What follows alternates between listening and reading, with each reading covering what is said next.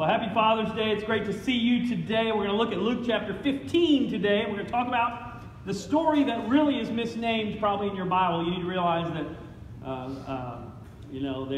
they did all the names and all that kind of stuff in your Bible later. But this story we typically call the prodigal son.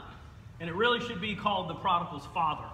If you really look at the story, the switch for the religious people of the day was that instead of rejecting his son for messing up, the father received his son. Now, I don't know what kind of dad you had, and some of you may have had awful dads, to be honest with you. Some of you, like Jessica, who wrote me between services to let me know Happy Father's Day. She didn't have a dad growing up, just a mom, and so that's why I went to her synchronized swimming stuff. And it wasn't really on my list, like go to synchronized swimming. No, you do that because you know somebody, right? Anyway, sorry, did I just say that out loud? But you know, my prayer for you is that even if your dad was not a great dad, maybe even a bad dad or wasn't existent, my prayer is that you saw some people or had some people in your life that were great dads. And here's the thing, I know. Even if you had an awesome dad, your dad was not perfect. I know that's a shocker to some of you, but your dad wasn't perfect, and so God brought other people in your lives. I look at my life. I had a man named Mr. Garman who restored cars. Well, actually, he restored Mustangs that were built between 1965 and 68. Yeah, and he used to buy them for $800 and then sell them for a few thousand. Those cars today are worth, some of them I think go for $60,000. Just so you know, but he used to work, and I learned how you could work and something go wrong, and you didn't have to get angry and throw stuff or blow stuff up or yell cuss words. And well, I mean, I needed that. I needed to know that you can do that. And then one of my teachers, Mr. Green, he was also the dean of the school, and I shouldn't have graduated, but that's another story for another day. He actually had that talk with me that the board had said, we don't want Eric to walk in graduation, but Mr. Green said, no, he's walking.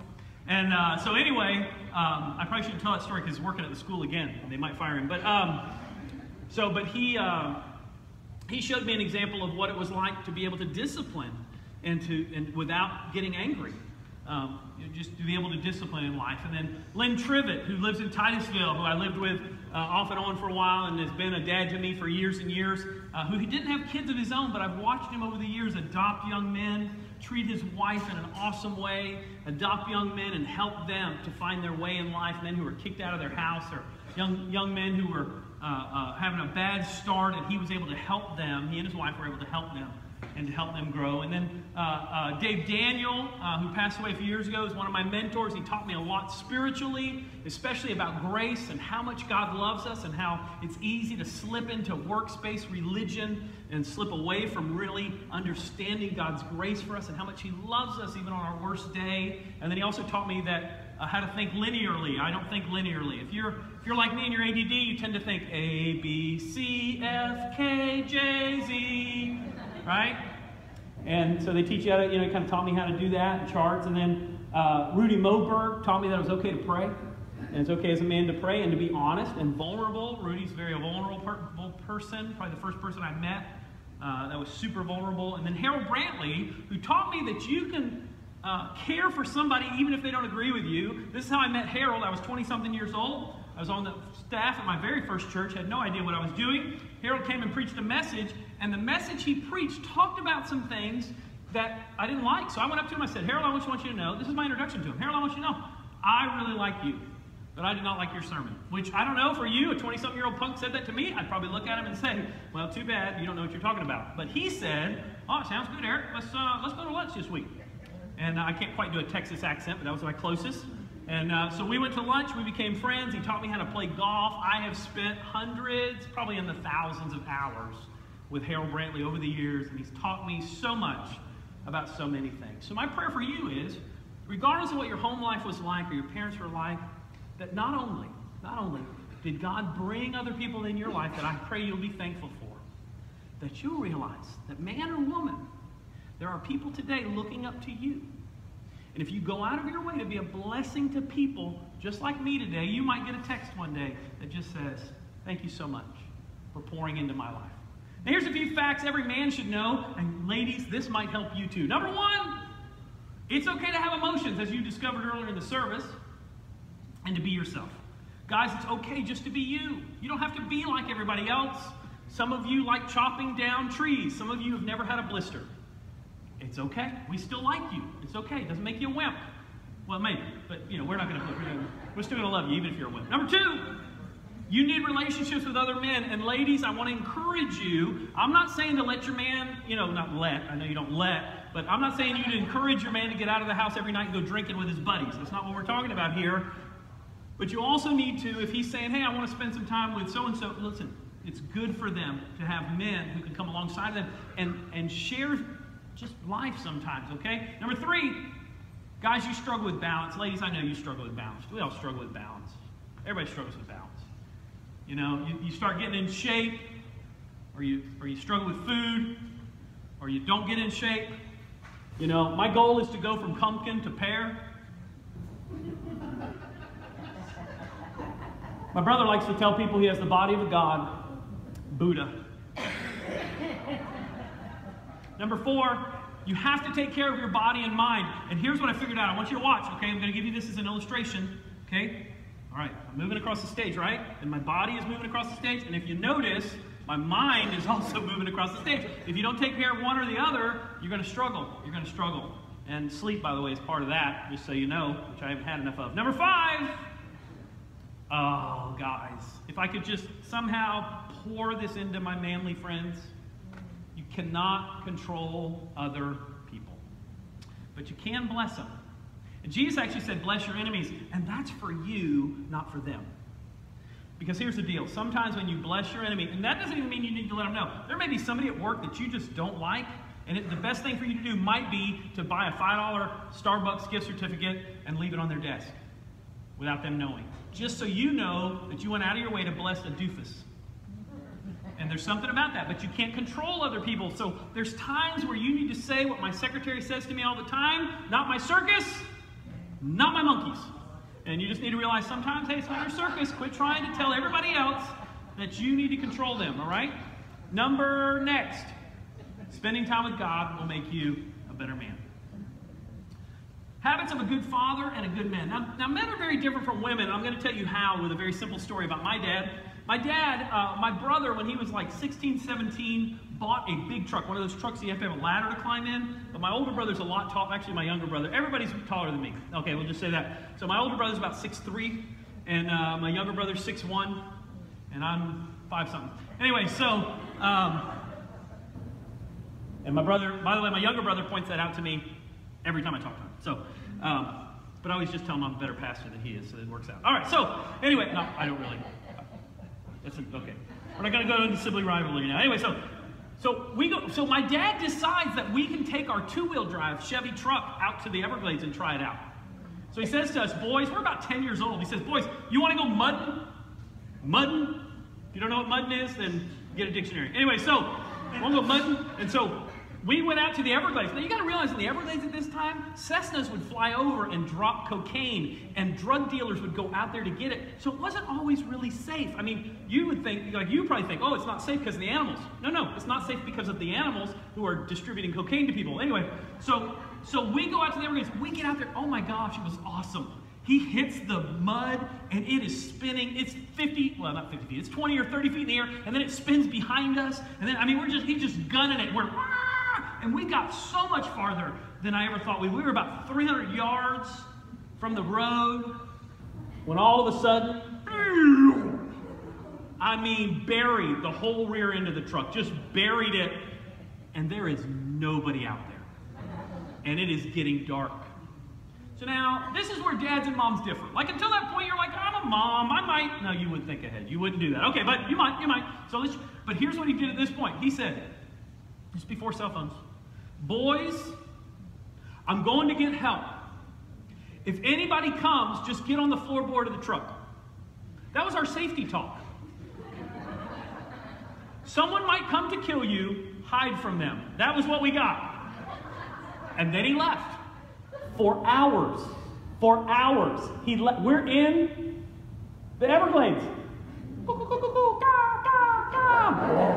Right? in 4 feet of mud in a truck. If it was a woman, she would have put her children on her back and walked to find help. Well, no, dads go, you know what? It's too much work to take you with me. So, maybe he's looking for his chance. You know what? In hindsight, here's what I'm thinking might have happened. He was tired of us. We were fighting all the time. He thought, we'll just get as far as we can. I'll just walk home. Boys, stay right there.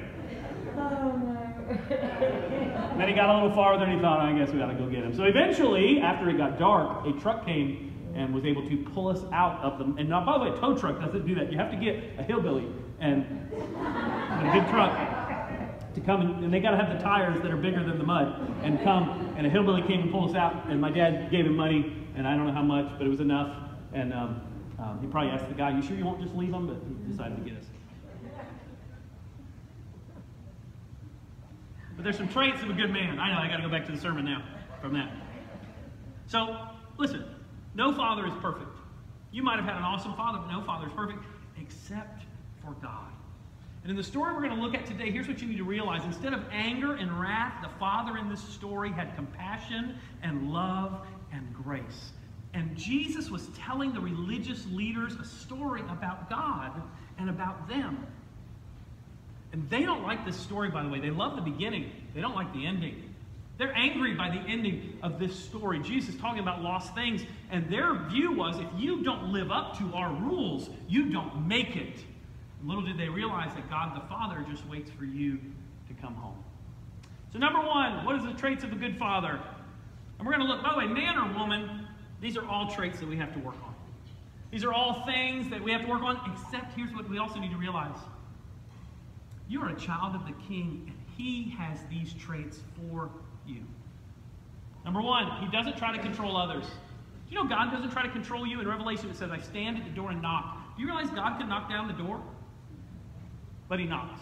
Jesus continued, there was a man who had 2 sons. The younger one said to his father, Father, give me my share of the estate. Oh. So he divided his property between them.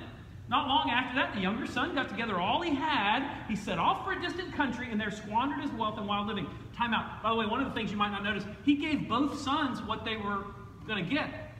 Later, the older son complains that he never gave him anything. That's how ungrateful religious people become. Anyway, and then, not long after that, he squandered his wealth in wild living. I mean, he went on Netflix binges. I mean, it was bad. It was bad. Yeah, some of you are like, what's a Netflix binge? That's all right. Is that an alcohol? Okay. After he had spent everything, there was a severe famine. There was a severe famine in that whole country, and there were no Walmarts. Is that not in your version? And he began to be in need. So he went and hired himself out to a citizen of that country, listen, who sent him to the field to feed pigs. And he longed to fill his stomach with the pods the pigs were eating, but no one gave him anything. He lost his whole identity. He no longer was acting like a child of this father. He was Jewish. To feed pigs was the worst thing you could do. Now listen, I want to tell you something about guys. If you had a dad that had a lot of these around the house, he probably works on roads, right? I know guys who work on streets and stuff, they got 1 billion of these. When they get broken, they get to take them home, so they have about 400 in the garage. Let me tell you something about guys. Guys find a lot of who they are in their identity. And so, typically, if you ask a dad or ask a guy, guys are talking, their first question is, hey, so what's your name? My name's whatever. And by the way, sometimes it's so bad that these 2 questions are reversed. The second question, what do you do? What do you do? Sometimes the first question is, we don't even care about your name. What do you do? Am I right? If you're a guy, you know that's normal. Why? Because we wrap a lot of it in our identity. And here's the deal. So what happens when guys lose their job, or they lose their place, or something changes in their life that they feel like is their identity, they really struggle. because they forget who they are, just like this young man forgot who he was. What's your identity? Your identity really is that you're a child of the King. This father did not try to control his children. You know, if you want to teach a child how to walk, what do? You help them up, you hold their hands, right? And then when they turn 40, you let them go, right? Isn't that how it works? Right? No. What do? You help them to get started, and then they fall, right? And you might help them up a few times, but then eventually, what do you got to do? You got to let them get themselves up. You got to back up and go, you got to get yourself up, because if you don't, they never learn. This father understood this. You've got to let people fall. You've got to let them fail. You've got to let them reap the consequences of their behavior. You've got to let them learn. Because if you always rescue them, they will not learn. You've got to let them struggle. You've got to let them mess up. You've got to let them do the wrong thing. And then they have to figure out, am I going to do the right thing? Do you realize God gives other people grace? He knows that he doesn't have to control everything. Number 2, this father created a safe environment with consequences. See this cone? Some of your dads should have carried 10 of these around them because they were not safe. Some of you had fathers who you couldn't say anything to. You were criticized and belittled and put down. You couldn't mention your life. You couldn't talk to them about anything. They would make you feel lower than low.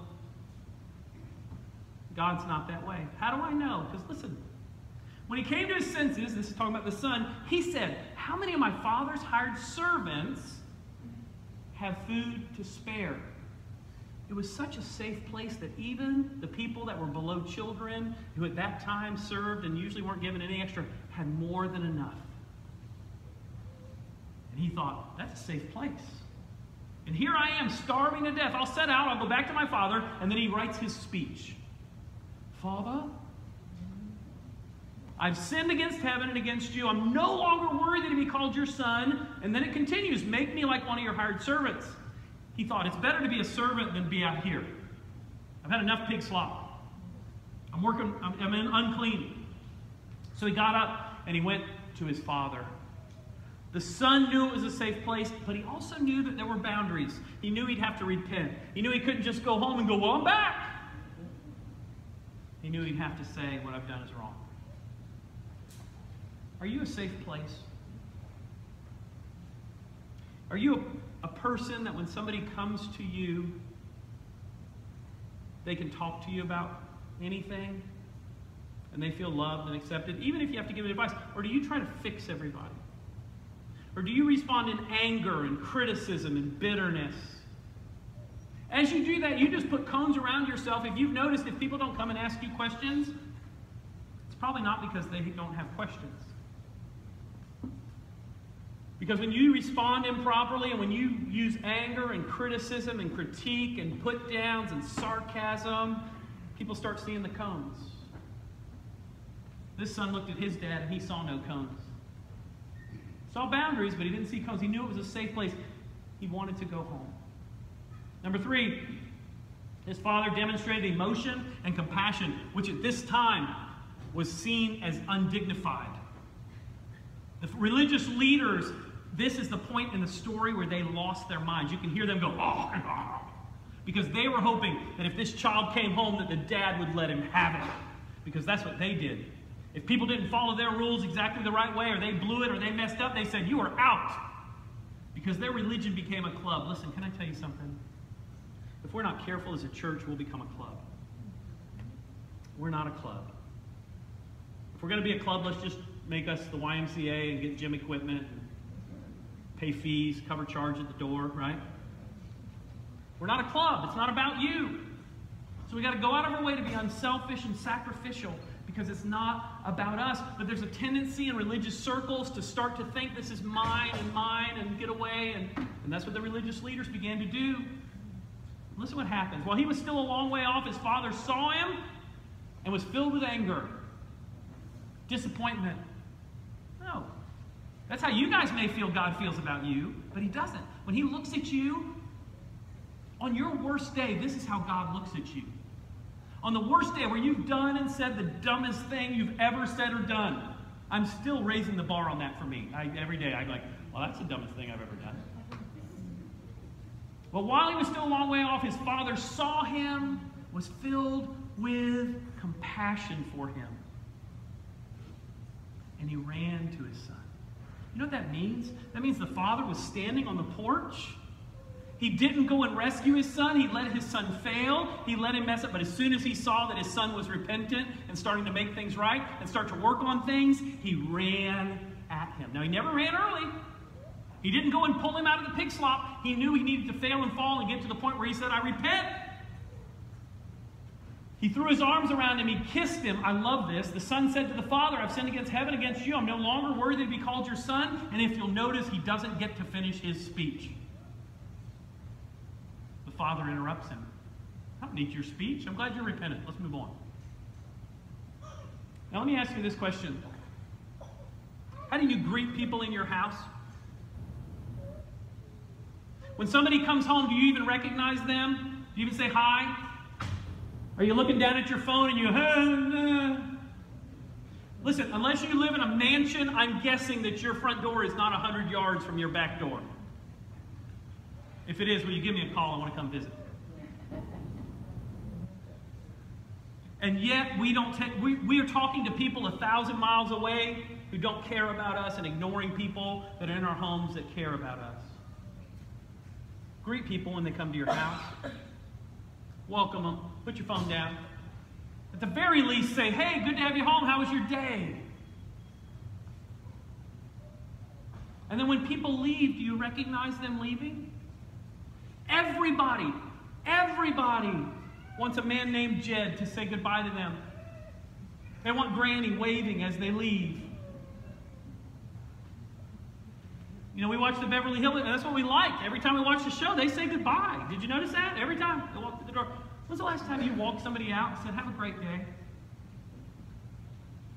Or was it more like, leave me alone? God, your Heavenly Father, never says, leave you alone. Leave me alone. The Pharisees expected rejection.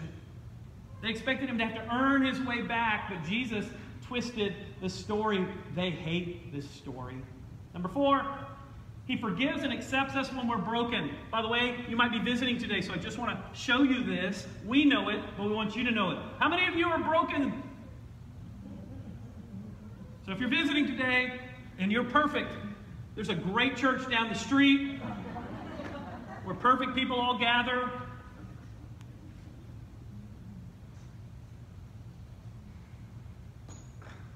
But the father said to his servants, he interrupts the son in the middle of the speech, quick! Bring the best robe and put it on him. Put a ring on his finger. By the way, at that time, a ring was like a credit card. You now have the family credit card. You can go to the store and go, hey, I'm part of the family. If you're Italian, I'm part of the family. I always make it. I'm sorry. If you're Italian, please don't be mad at me later. We won't be mad. We'll just get you. Put a ring on his finger. Listen to this. Sandals on his feet. Let me tell you what that's about. Servants did not have shoes. Servants were barefoot. So the dad was saying to him, you don't have to be a slave anymore. Here's some shoes. By the way, the reason they didn't have shoes is so they couldn't run away. Hard to run away in a desert culture with no shoes. And then he said this, bring the fatted calf and kill it. Today we'll do that with bacon. It doesn't seem right, but there it is. Let's have a feast and celebrate, for this son of mine was dead and is alive again. He was lost and is found. So they began to celebrate. This is exactly what God does anytime somebody comes home to him. This is the reason why, as a church, one of our main purpose statement says to help people find their way home to Christ. Because we understand church isn't about us. It's about helping other people to find their way home. We're already home. If you're a Christian, you've already found your way home. Congratulations. But it's not about keeping the doors locked and saying, this is my house, don't get it dirty. It's about saying, come on in. I mean, we even really have coffee and sausage. What do we have? Sausage and gravy today. Some of you have been disowned by people in your life because you messed up and blew it and you think God's that way. God's not that way. And as Christians, we shouldn't be that way. If somebody blows it and messes up and repents, we should be the first ones to say, we forgive you. Christians should be the most gracious, merciful, forgiving people on earth. You want to pack this church out? Do those three things. And it doesn't mean to just let people do whatever they want. No rules, just right. You know, the Outback. By the way, you think Outback Steakhouse is no rules, just right? Today, go to lunch and say, I'm just going to sit down. You guys don't seat me. There's no rules, right? I'm just going to take that chair in front of these 100 other people. You'll find out there's rules, and you're not right. Not right. God always forgives when there's true repentance. Always. He doesn't even let you finish your prayer. He's already forgiven you. That's what happens with the Father in this story. And number 5, God sees you as worthy, valuable, and important. See, if you're religious, you think that you're valuable to God because of what you do, because of your job. And especially if you're a guy, because you've grown up thinking your job is, your name and your job. That's you. No. God loves you not because of what you do. He loves you because of who you are. And when you surrender to Jesus Christ, he says, welcome home. He doesn't say, get this right and then I'll welcome you home. He says, hey, come home and then we'll clean you up. He puts a robe on him before his bath. Did you notice that? Messed up a good robe. But that's what God does. He brings us home first and then he cleans us up. We try to clean people up so we can bring them to church. It'd be like trying to get skinny before you go to the gym. Somebody was like, there's hypocrites in church. I'm like, there's fat people in the gym.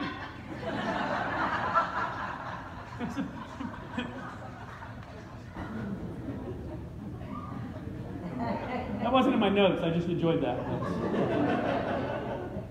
So what happens? Jesus now is talking to these religious leaders because the older brother is the religious leaders.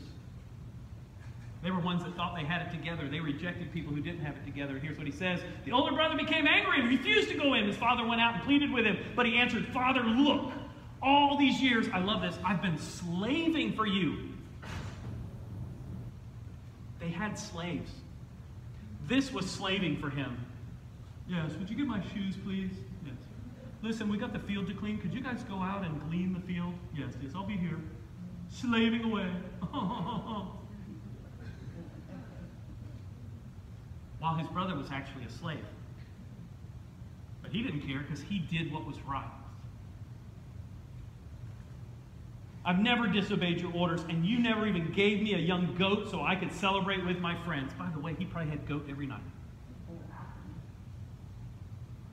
But when this son of yours who has squandered your property with prostitutes, by the way, it never says in the story that he actually did that. The brother was really ticked, so he just said whatever.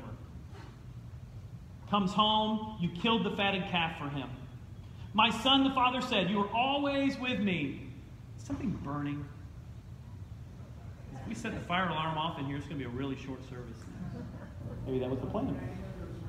My son, the father said, you're always with me. Everything I have is yours. And if you remember, he divided the wealth already. The son had the wealth.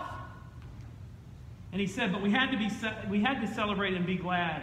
Because this brother of yours was dead and is alive again. He's lost and is found. Listen, other religious leaders may have told you that because you don't have your act together, God hates you. He doesn't. They may have told you until you get all fixed up, you can't come home to God. No. Nay. God loves you right where you're at. He loves you too much to leave you there. He does wait for you to fall. He waits for you to fail. He waits for you. Listen, Paul said this. He said, we all struggle in many ways. We all do dumb things, and the Father waits on the porch. And as soon as we start to come home, he runs after you. God knows your worth. And you know why you're worth a lot? Why you're priceless?